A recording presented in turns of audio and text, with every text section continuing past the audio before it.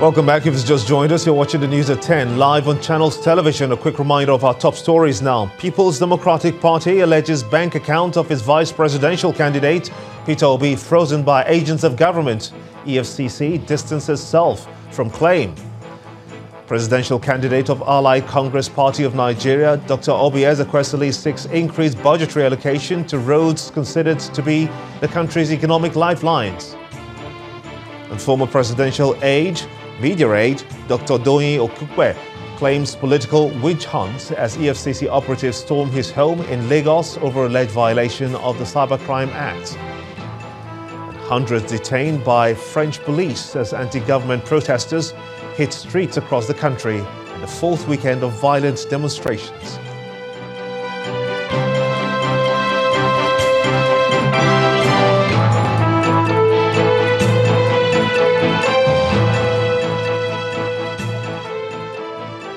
ChannelsTV.com has more information for you, and on YouTube.com/ChannelsWeb you can watch our videos.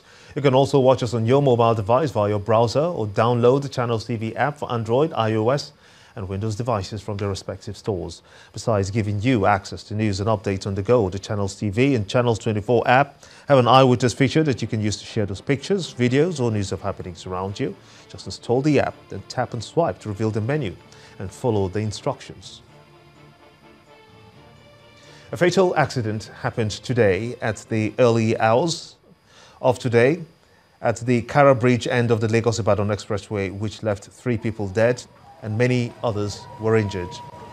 It's the second time in 2 days that an accident would occur on that stretch of the expressway, both involving heavy-duty vehicles. And just like yesterday, today's incident caused a gridlock for outbound commuters who were eventually diverted by traffic officials to share the carriageway with vehicles coming into Lagos. Road safety officials at the scene confirmed that 5 vehicles were also involved in the accident, including 2 trucks and 3 private cars. The wreckage has since been cleared. And no fewer than 20 shops and residential houses at the popular station in Ahmadu in Kaduna State have been burnt down in the late night fire outbreak. The fire incident, which was attributed to a power surge, occurred at about 8 p.m. on Friday when traders had retired from their day's business. Many of those who lost their belongings to the inferno have been counting their losses and asking government for aid. I can explain. You know why? Because nobody is there. The people that is there are the people that live inside the compound. There are few people that is inside the compound. You understand? So they only say they see a smoke of lights inside shops like that.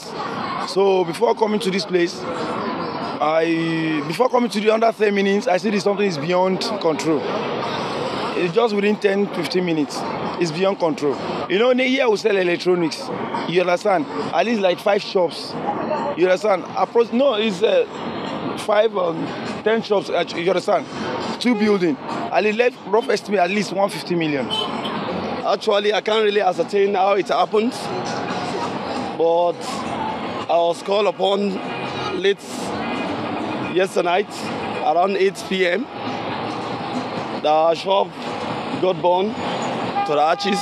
Before rushing down here, we could salvage small little thing to bring out. As you can see, it's not only my store around there, over 150 million goods we lost here. Parliamentary Staff Association of Nigeria, PASAN, appears set to continue with its protest next week if the management of the National Assembly fails to meet its demands. This is coming from the chairman of PASAN, Musa Bature, who insisted that the body's right to protest is backed by the Constitution and Trade Union Act. While appreciating the efforts of the Senate President and the Speaker of the House, the union leader asked the management of the Assembly to do the needful to avert a repeat of the action.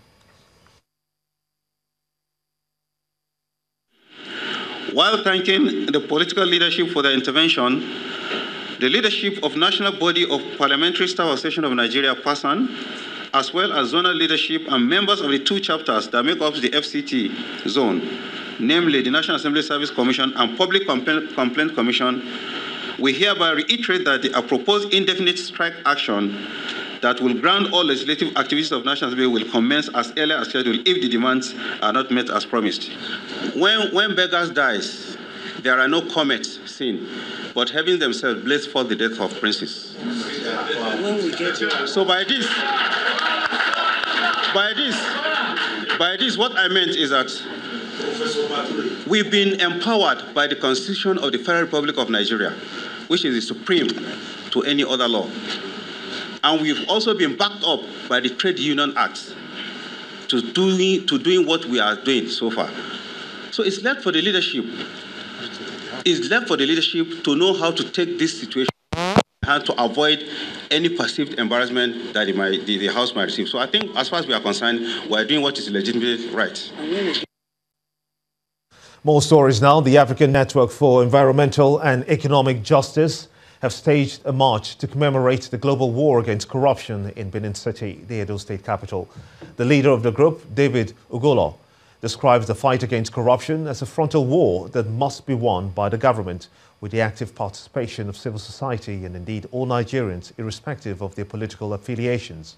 He also expressed his delight over the recovery of the Abacha loot and the utilization of the funds in finance and social investment initiatives.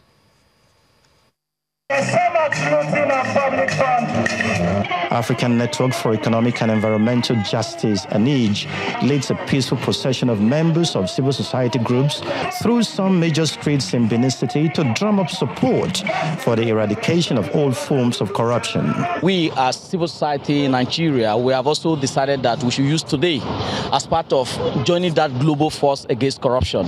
And we are also using this opportunity again to reinforce our message to our government to put priority in tackling corruption, because corruption is one of the big problems that is undermining development in Nigeria. While commending social investment initiatives of government, the ANEJ leader charges governors of South states to sign up to the utilization package of recovered looted Abacha funds. The most of the poor people, poorest of the poor, are all spread across the South state. As we speak now, it's only Cross River State that is enjoying the cash transfer benefit, because the other state government have not signed on to it. Even particularly Edo State government is here to sign on to the cash transfer program. That for me is something that is very serious, and I call on Governor Baseki to see it as an opportunity to reaching out to the very poorest of the poor in Edo State. A female Edo civil society leader calls on women to be more politically aware as the nation prepares for the polls. Which is why we are doing all we can to encourage our women to come out en masse to vote their kind to this race, the very ones they know are credible to this race, so that they will be able to do more than what they are really doing now. As the 2019 elections beckon in Nigeria, the scribe of the National Youth Council of Nigeria, Edo State branch, did not mince words in galvanizing the youth for greater participation. We appreciate President Muhammadu Buhari for assenting to the Not Too Young to Run bill that has given a platform for young people to also come out to vie for leadership positions. Having said that, of course, the issue of corruption is now even romancing the Nigerian youth of today. If more Nigerians and the political class can work together, corruption can indeed be checked in order to engender all-round development. Osazobaze Channels Television News. Residents of Ekiti State say they are worried over the security situation in the state, despite assurances given by relevant agencies there. Their fear arises from the series of bank robberies and other criminal activities recorded during the every year, believing that the police can do more with government at all levels to increase their commitment and ensure that citizens have a sense of safety. Sad faces. Protests. These are the marks left with families and community members of victims of the recent bank robbery attacks and other criminal activities in Ekiti State. From the former commissioner of the Federal Character Commission, Bumi Ojo, to the treasurer of the All Progressives Congress in Ekiti State, Moses Adeoye, and a monarch stabbed while returning from a palace meeting, Oba Gbadebo Ogunshaki, it's been tears and anguish. Something urgent needs to be done about our security. These people operate like they own the land. They were so free mean, dilly-dallying, pushing our people around. They ask them to come to Waramoko, move to Ibuji, come back to Ibarodo, all sorts of things. And eventually, shot our man, took our money. Something needs to be done. We can't keep on like this. Members of the State House of Assembly and the judiciary were also not spared with the death of a lawmaker, Michael Adedeji, who was attacked with a machete, and a lawyer who was abducted and later killed. So far, 4 banks have been robbed this year, with 9 people killed, including 5 police officers. The affected banks remain shut till date. But stakeholders believe government and the police must step up their game and beat these organized criminal elements with superior intelligence. From the information we gathered, the thieves, they are already on ground before the arrival of the money. So when they came, they allowed them to leave. After just 40 minutes of their departure, the execution of the exercise began. There is need for a protection unit in the police force. We could call it bank protection unit, that we have an helicopter for swift and quick response. Despite the huge worries expressed by the people, the police insist they're on top of the situation. Honestly, we're on top of that game. We made some arrests. Very soon, we are going to go public to let the Nigerians who were arrested and the evidence we have against them, and of course they will be charged to court. The state government also gives an assurance that it will live up to its responsibilities. Government will be the agent of security, and we will support the security agency to do their duty to the best of their ability with all the tools that they require in order to perform effectively. I'm very concerned about this, and I'm working very hard to ensure that we put a stop to this spate of violence in this country. With the assurances now given by the police and the state governor, it's hoped that the ugly trend will be put to a halt. But this will depend on the authorities walking the talk, with the local communities complementing their efforts with timely information.